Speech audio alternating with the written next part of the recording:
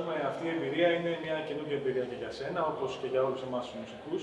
Θα ήθελες να μας περιγράψεις με λίγα λόγια αυτή την εμπειρία σου? Όντως, είναι μια φανταστική εμπειρία, η οποία ξεκίνησε ένα πρωί του Αυγούστου, πριν από 3 περίπου μήνες δηλαδή, όταν ξύπνησα στις μαύρες μου, όπως μου αρέσει να λέω, και σκεφτόμουν τι θα κάνω και λέω δεν κάνω μια ορχήστρα στην Αθήνα.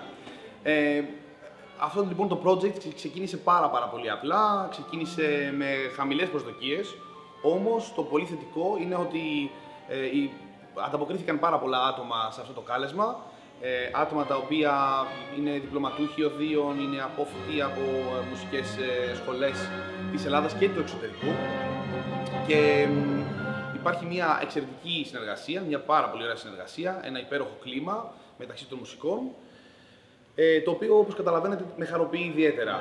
Είναι λοιπόν μεγάλη μου χαρά και μεγάλη μου τιμή να δουλεύω με τα άτομα αυτά.